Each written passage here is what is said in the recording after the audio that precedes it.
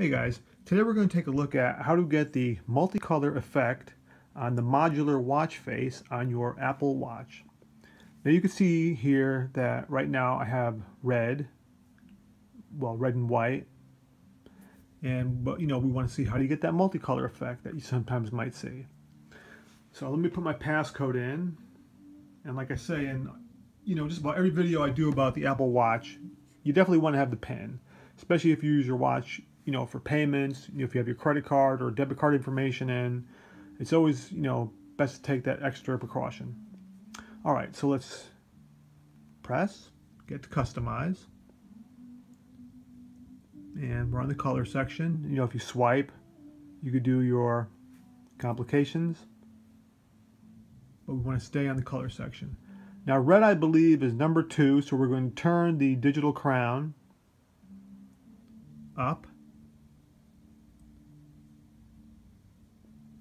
Oh, sorry, I went the wrong way. We want to go up. I was heading down. Okay, there's white. Yep, that's white's the first color. And red is the second. But now we want to keep going up to white again. Now when you hit white, you want to keep turning the crown. And then you'll have multicolor. So let's choose that. And look at that. That is so nice. So instead of just having, white or white and red or white and blue or whatever, you have different. You have some red, white, green, yellow. It shows up nice, the activity band, different colors. It's really nice.